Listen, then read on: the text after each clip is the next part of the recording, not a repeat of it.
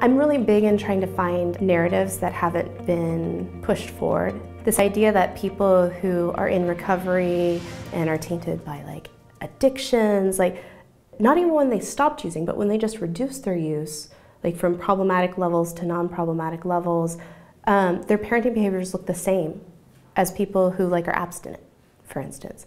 And so I was curious about that. From the field perspective, there's lots of questions about like what happens to parents who are trying to take care of their children within the context of recovery from addiction.